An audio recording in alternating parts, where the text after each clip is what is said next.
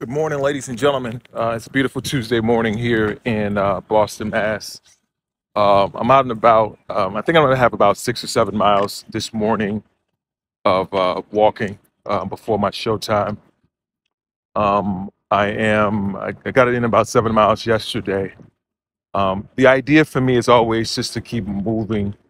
Um, hey, I'm preparing for the Boston Marathon, but even beyond that, I'm just preparing for my destiny. Um,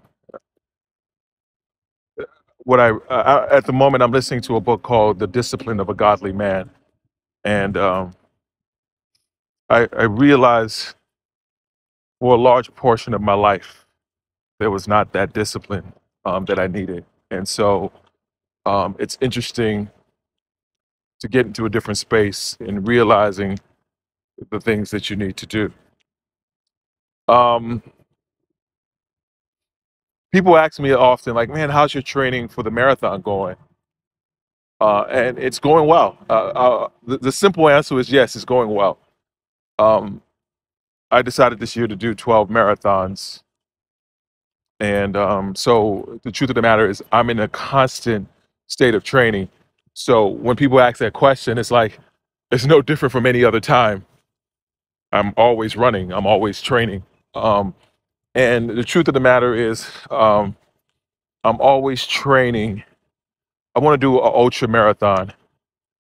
Specifically, I want to do the Leadville 100. And so you've got to be, to me, the feeling is that you always have to be training to be able to get there. Um, I'm right here by the airport, which doesn't, but is whatever. But once again, the idea is to be constantly training. The idea for me also is to do 3,000 miles a year, running, walking, trekking, hiking, whatever it is. I think that's a good balance of distance for me where I'm not overdoing it, yet at the same time, I'm keeping myself in prime shape for whatever I decide I want to do. Um, a lot of this experience has been amazing. It's the best way I can explain it because it keeps me motivated. It keeps me